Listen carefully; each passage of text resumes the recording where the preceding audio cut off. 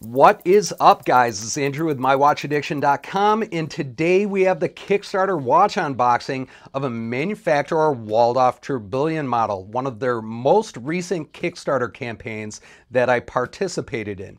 Now, the watch of the day is, of course, the Manufaktur Waldoff Multimatic, something that I absolutely fell in love with the moment I saw it on Kickstarter and had to back. And it's incidentally the watch that introduced me to this watch company, this micro-brand watch company to start with. And since then, I've been absolutely in love with this company, absolutely in love with their products, in love with their watches. And I cannot say enough good things about this company, especially the customer service aspect of it.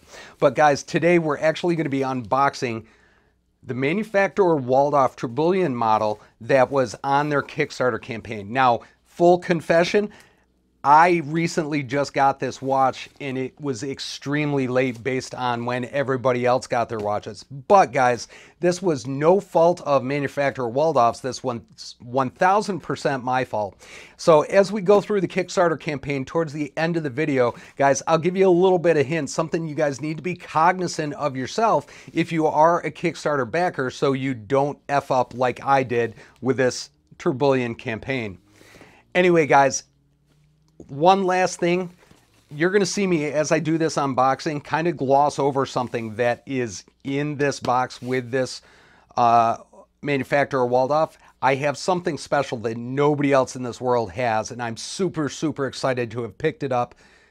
Guys, you're going to have to wait around to be able to see that because we're not going to actually show that to you in this video.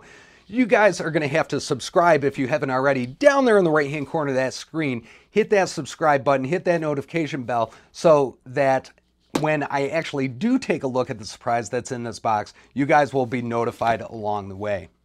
Anyway, guys, let's get situated. Let's tear into this Kickstarter watch from Manufaktur Waldoff Watches.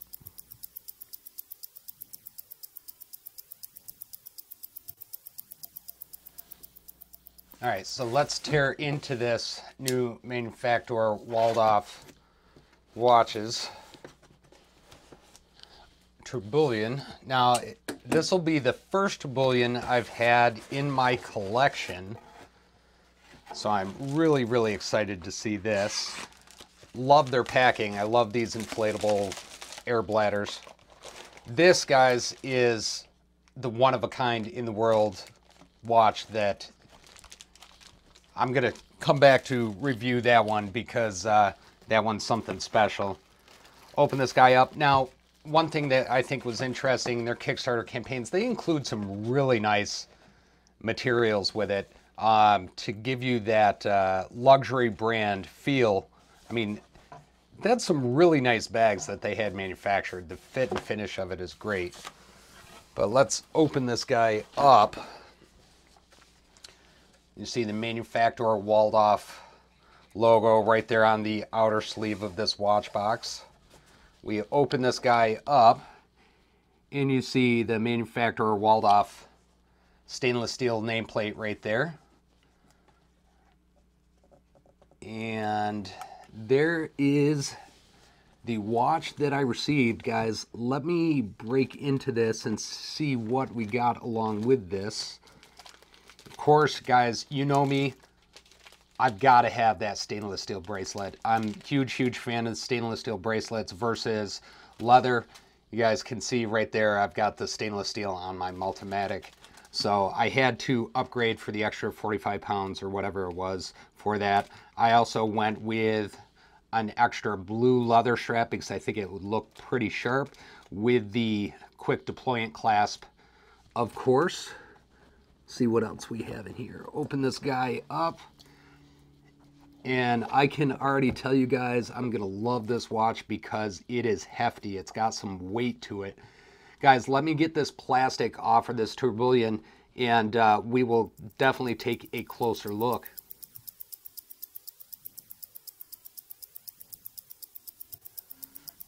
So as we zoom in on this Manufaktur Waldoff Tourbillon, now I've never actually had a movement like this in my collection because most of the watches up until relatively recently If you wanted a movement like this, you're paying tens of thousands of dollars to have this type of movement in your collection, just because of the intricacy it takes to manufacture this movement.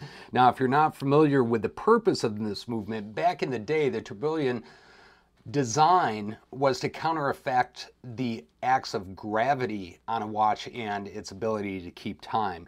In this day and age, as the timekeeping methods have improved and as parts in a watch have improved, that's become less of an issue, and it's become more of a complication that people just really enjoy watching. And you can see the movement in that guy right there, and you can kind of understand why. If you're curious, this watch uses the same case, I believe, as the Multimatica that I'm wearing. So this guy actually has a 13.8 millimeter case thickness with that kind of louvered side right there. And then, of course, Manufaktur Waldoff does not disappoint with that almost scalloped approach to their multi-layered dial. Now, they use a hydraulic compression when they're manufacturing this dial design with that stainless steel chapter ring and stainless steel indices on this dial. I think is really, really, really sharp.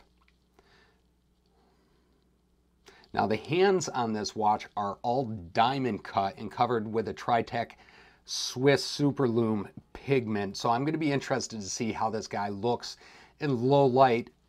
Quite honestly, though, even if it doesn't look all that great in low light, I don't care. This thing looks amazing in daylight. So I cannot wait to get this watch on my wrist. Total weight of this watch is 105 grams. So this is a pretty hefty watch, and a lot has to do with that case thickness as well as the movement that's inside this guy.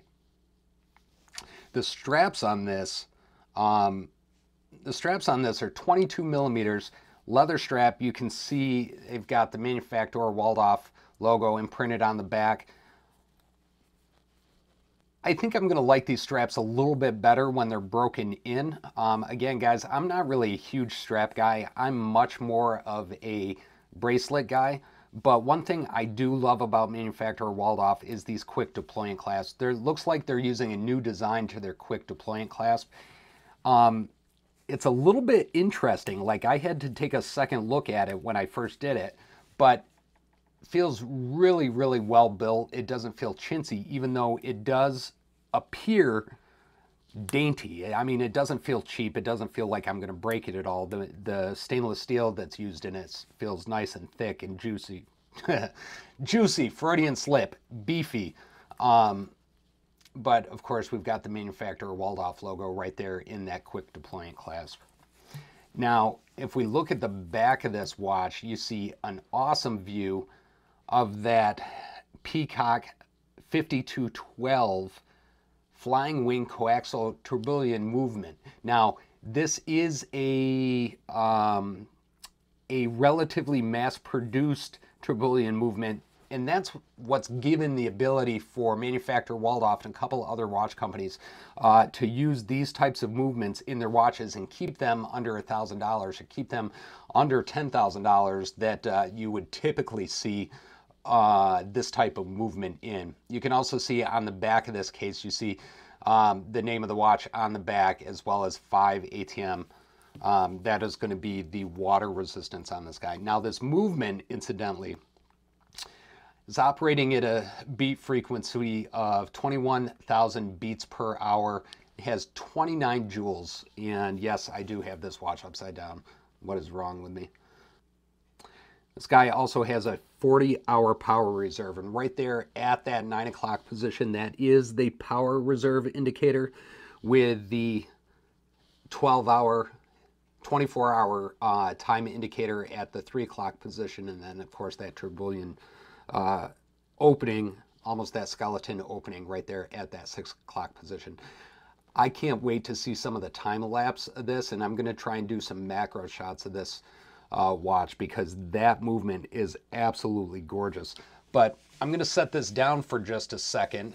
We're going to set that right there, and I'm going to take off this Multimatic. Actually, you know what? I'm not going to. I've got the other Multimatic that I have in my collection, so I don't even have to take the one off. We're going to stand them side by side for just a second, because what you'll see here is the case design on both of these is extremely similar. The case design, the dial design is extremely similar. They've stuck with what works for them, what has a really sharp look to it. You can see my Multimatic, this guy right here, has that Miyota 9100 automatic movement in it, so you get a little different set of complications with it.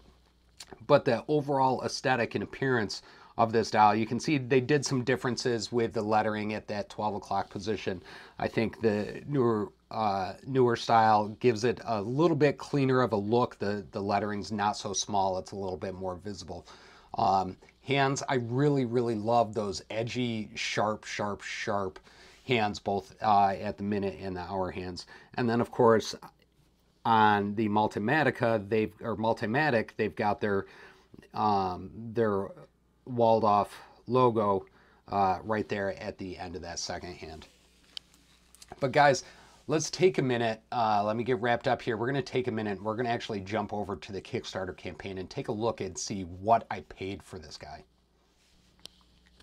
So if we jump over to this Kickstarter campaign real quick, you'll notice this guy was one of the first watches with this movement that hit the market, especially on Kickstarter. About partway through this campaign, another company that I won't mention jumped in on that Tourbillon movement campaign and came up with their own watch design.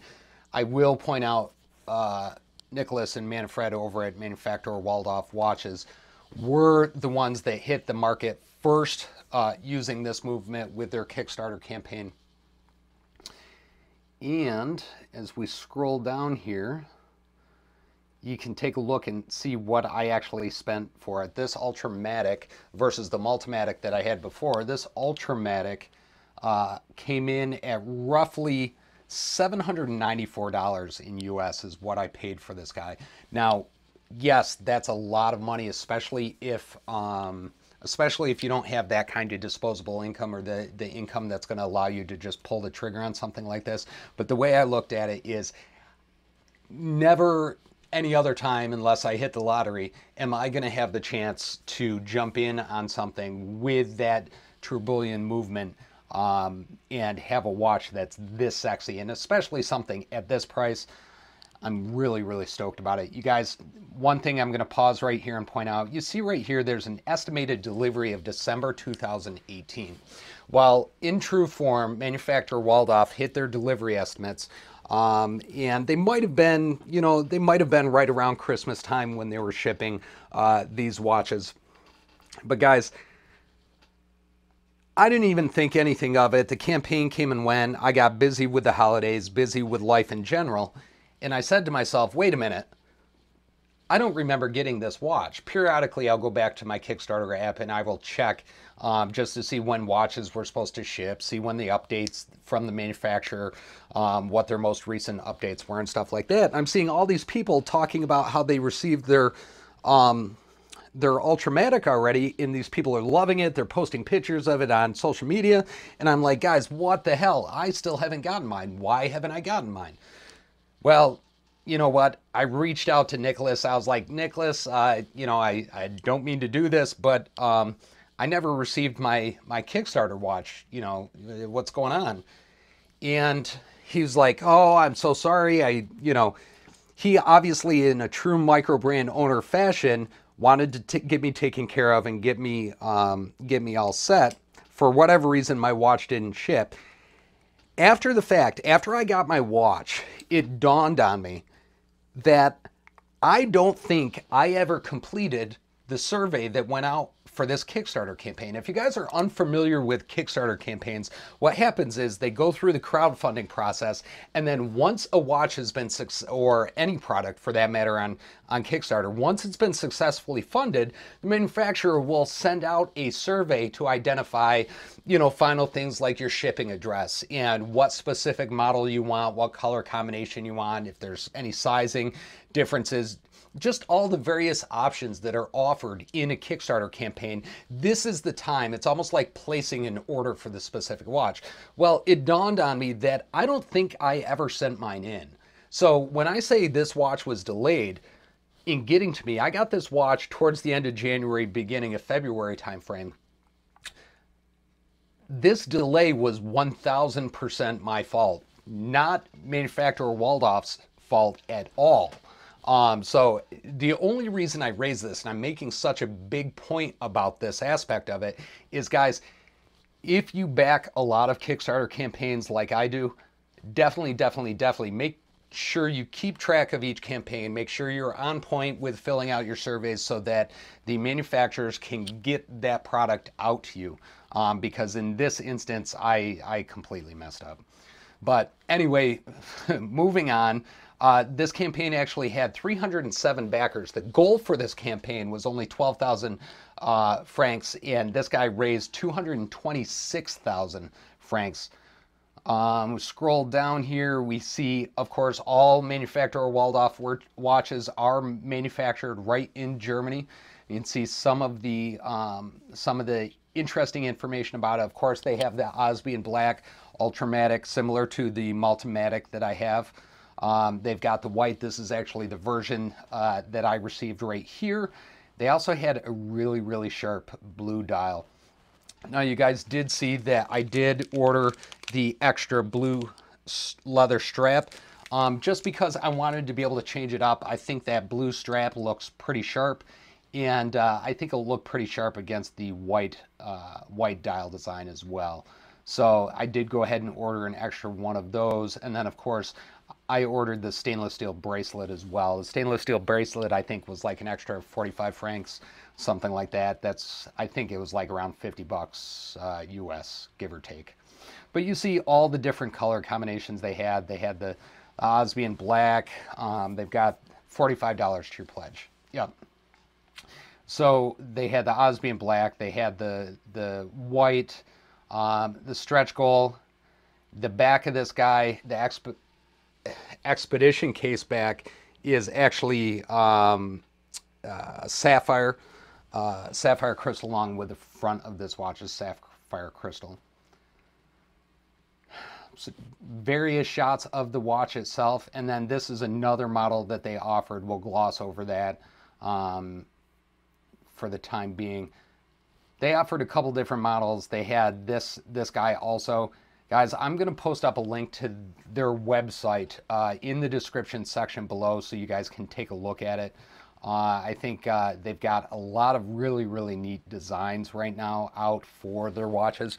Definitely, if you guys are on social media, Nicholas is all over the place on social media. He's a great guy to talk to. If you see him on social media promoting Manufaktur Waldoff, definitely reach out to him. He loves talking watches, loves his company, and will take no time at all to prove to you that he has a firm belief in what he's doing and what the company Manufaktur Waldoff Watches is doing for their customers. Anyway, guys, that was the Kickstarter campaign that I received this Tourbillon Ultramatic from Waldhoff Watches with. All right, guys, so you can see I've already got it on my wrist, this Ultramatic from Manufaktur Waldoff Watches. Manufaktur Waldoff did not disappoint again with this Kickstarter campaign. Loving this watch. Cannot wait to hear the comments that I receive while wearing this watch, because a lot of times when I wear a watch to work, people have no idea about watches, and it's one of those things that people love to talk about if they see something different. And this is definitely going to be a watch that's going to inspire a lot of conversation in just my everyday life. So I love that I have this in my collection. Guys, if you have any questions about this watch, about this movement, if you have any comments about this watch, definitely post them up in the comments section below. Love to hear what you guys think about this movement, about that Seagull movement. Does it look sharp on the watch? Do you like the looks of the watch in general? I know I do, but that doesn't mean everybody's going to, so I'd love to hear your feedback. Anyway, guys, if you want to see this watch on my wrist, you can follow us at Instagram /watchaddiction.us. And you will definitely be able to see this guy in my Watch of the Day collection that I have posted right there on Instagram. Anyway, guys, I am out of here. Cannot wait to continue to wear this guy, and we'll see you soon. Thanks.